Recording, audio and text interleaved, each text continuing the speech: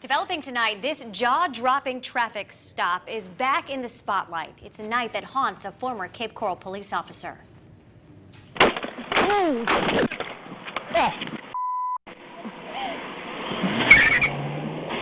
He survived that. A jury convicted this man of shooting that officer at point-blank range, and he's getting a new trial now over a technicality. An appeals court says Yousel Rivera may not have known his victim was a cop.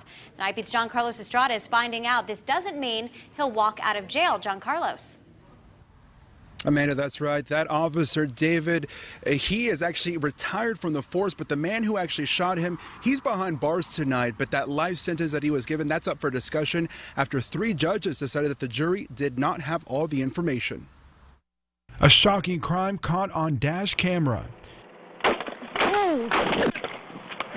In 2011, Cape Coral officer David Wagner gets shot 3 times by Yousel Rivera during a traffic stop.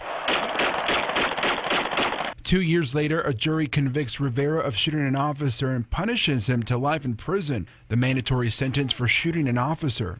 Until today, when an appeals court decided to overturn Rivera's conviction, saying in part the judge failed to give a jury instruction about whether Rivera knew the victim was a police officer. They have to prove each and every element of a criminal offense beyond and to the exclusion of a reasonable doubt. According to the appeals court, they didn't do that, and Rivera's defense during the trial made it clear he didn't intend to shoot an officer. He was suffering from a seizure at the time. The case will be reset for a new trial. It'll come back down locally, and that could take anywhere from a few months to a year plus. Week News reached out to KPD for comment. They wrote back, "Because this will be a new pending trial, we cannot comment at this time."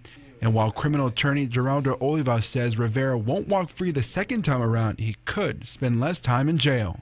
While it's possible that this individual would walk free, it's unlikely given the jury's verdict the first time around, but a reduced sentence, that does happen.